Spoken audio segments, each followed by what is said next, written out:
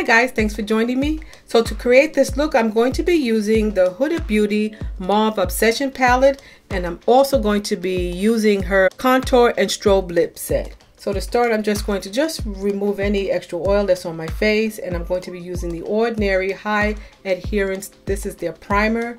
I really like this. I find that this doesn't clog my pores.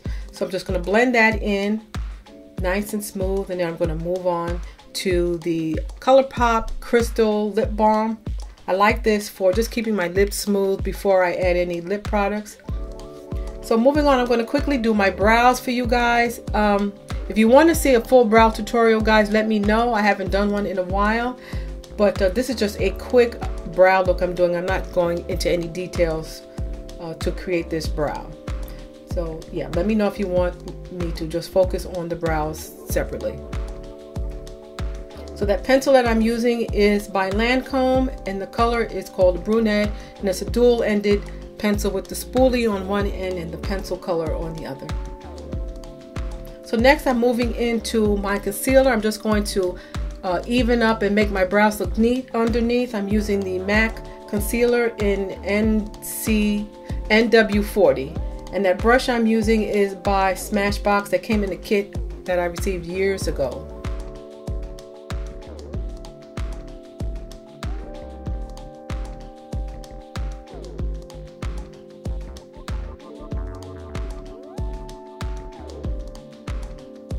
Next, I'm going to be using a paint pot by MAC. This color is called Painterly, and the brush I'm using is like a tapered blending brush by MAC. I'm just putting the Painterly on my lids to prime my lids to get ready for the eyeshadow. But before I do that, I'm going to be using the Sacha Buttercup pressed powder and another blending brush just to set the Painterly paint pot. And that helps to prevent creasing. As you can see, I have all three of Huda Beauty palettes. I absolutely love these palettes, guys. They are super pigmented, so much pigmented that it actually gave me a little bit of extra work to do in blending. But anyway, so I'm going to start. This is what they look like, and I'm going to use this color right here at the corner, at the top, and I'm going to put that above my crease area.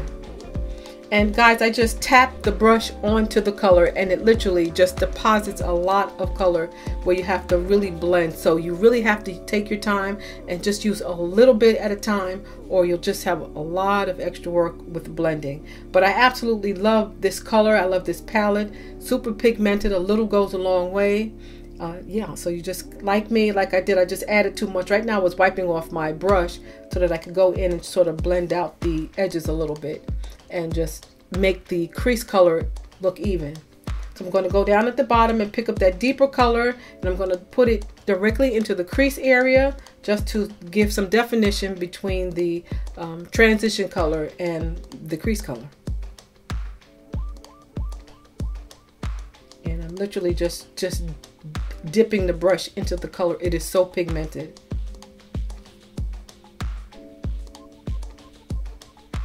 And just blending. So here I went back in with a clean brush, and I'm just blending out the edges of the transition color just so it looks nice and diffused. So now I'm going to use this pink shimmery color right here. I'm going to use that on my mobile lid, and that is so beautiful, guys, and it's just so pigmented you can't even see through this color. It just goes on solid, and it feels creamy soft also. So right now I'm just lining my eyes with my crease color, my lower lash line, just lining it in, and I'm putting in the lower corner that shimmery color that I applied to my lid. So right now I'm using MAC. This is the Giga Black mascara.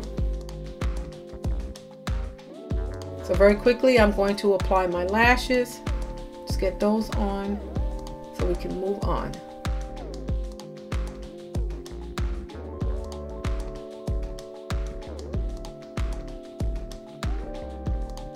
So next I'm using the MAC Chromaline Gel Liner in black. And I love this. I haven't used this in years. I just wanted to go back and just revisit it. I absolutely love this. Just goes on nice and smooth.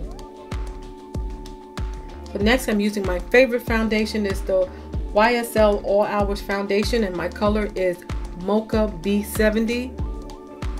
And I'm going to mix a little bit of powder of this Urban Decay Velvetizer onto the foundation to make it more of like a thicker foundation, so I can get a very full coverage.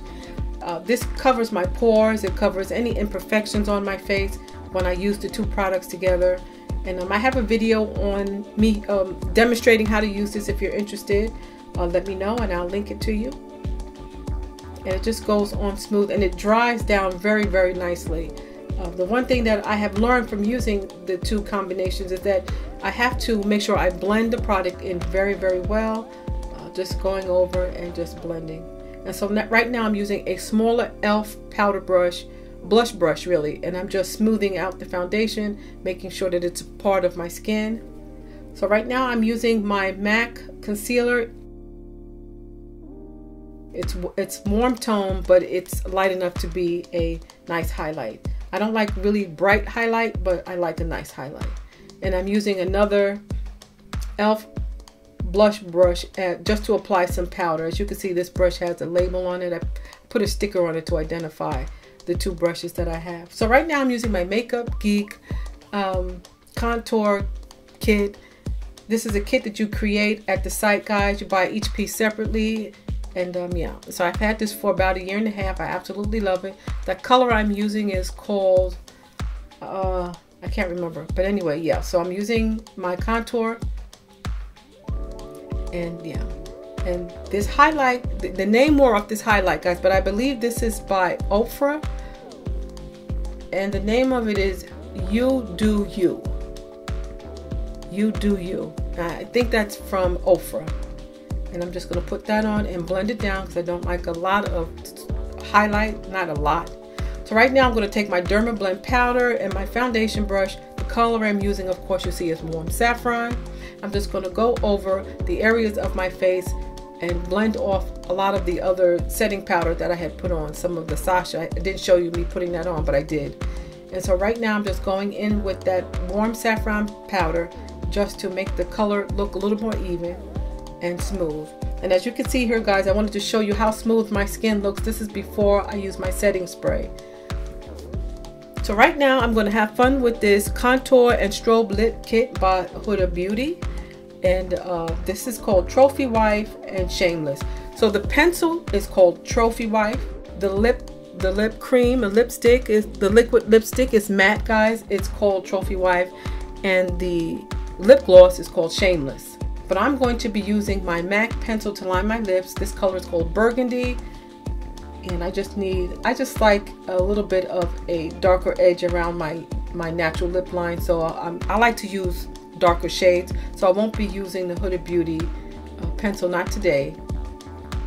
And yeah, just lining my lips. And then I'm going to apply the liquid matte lipstick. That's pretty. So when the lipstick wears off, or if it wears off, this will be left on my lips. So that color is really pretty. And that color again is called Burgundy.